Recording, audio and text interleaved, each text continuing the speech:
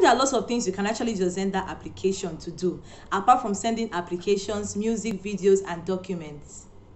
Yes, if you want to find out what these tips are, why not stick around and find out. I also have a bonus for you at the end of this video.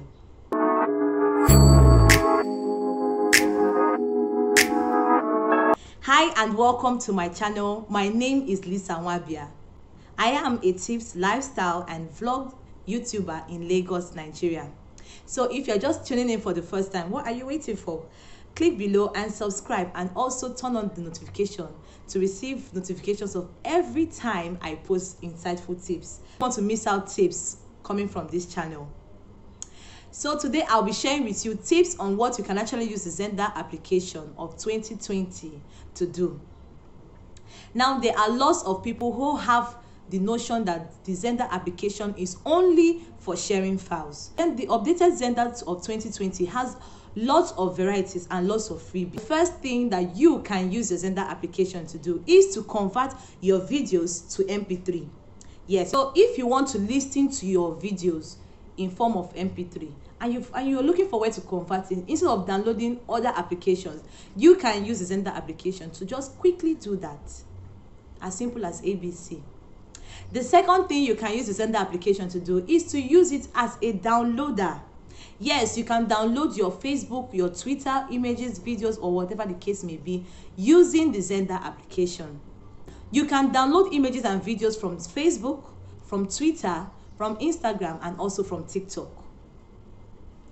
You can see that the Xender application is a versatile application. The updated 2020 version of the Xender application gives you varieties to choose from, apart from sharing files and documents.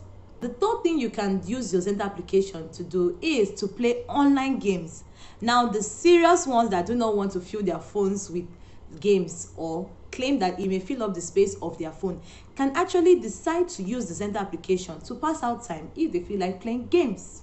Yes, you can use your Xender application to play games on your phone. The only thing you'll be needing is just your phone with the updated Xender application and your data. Just turn on your data, go to your Xender application, go to the place where you see game, and you're good to go.